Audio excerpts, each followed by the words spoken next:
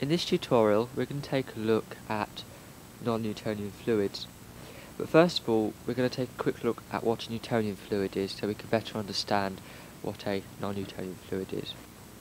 So the definition of a Newtonian fluid is a fluid whose viscosity is dependent only on its temperature and pressure and doesn't change dependent on the force acting on it.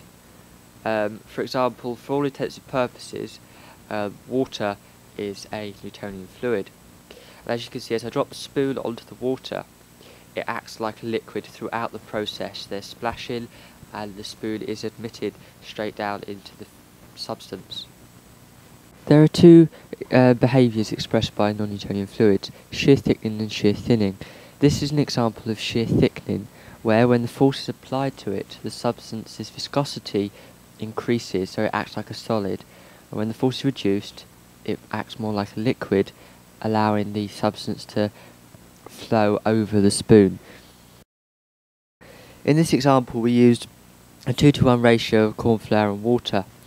This particular kind of non-Newtonian fluid, or class non-Newtonian fluid, is called Dilettantes, and this is because the viscosity is dependent on the force applied to it, not the amount of time the force is applied to it.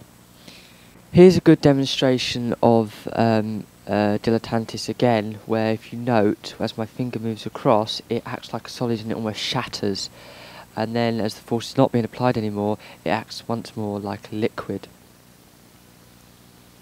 The second type of non-Newtonian fluid, which expresses the property of shear thickening, is called Rio Pert, but this time, unlike Dilettantes, the difference in viscosity is dependent upon the length of time for which the force is applied.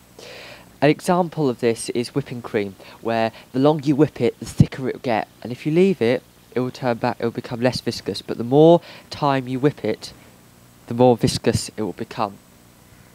The second property expressed by non-Newtonian fluids is that of shear thinning, which is where the fluid will flow more easily, i.e. become less viscous when energy is applied to it. Here, this kind of non-Newtonian fluid is called Thixotropic, which is where the viscosity is dependent on the amount of time the force is applied. And this is a good example with honey. If I pour it, the longer it's being poured for, the more liquid it will become, the less viscous it will be. This is because the force of gravity is providing a sustained force upon the honey. The last kind of non-Newtonian fluid is called pseudoplastic, which is where the instantaneous force will make it less viscous, more liquid. A good example of this is ketchup, where if you shake the bottle, it becomes more liquidy. Finally, there's a lot of fun you can have with non-Newtonian fluids. Coming back to that Dilettantes example of the corn flour solution, 2 parts corn flour to 1 part water mixed up. If you place it on a speaker, obviously protect the speaker with something like cling film, and put a sine wave or a constant beat through the speaker, then you can have an awful lot of fun.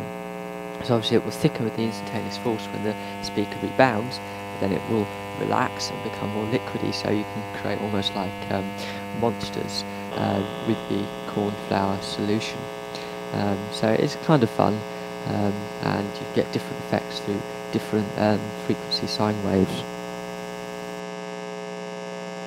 Hope you found this explanation tutorial interesting or useful, and if you have, don't forget to give me the thumbs up, really appreciate it. Any questions, leave them in the comments below, I'll do my best to answer them, and of course if you want to keep up to date with the videos, then don't forget to hit that subscribe button as well. Thanks for watching.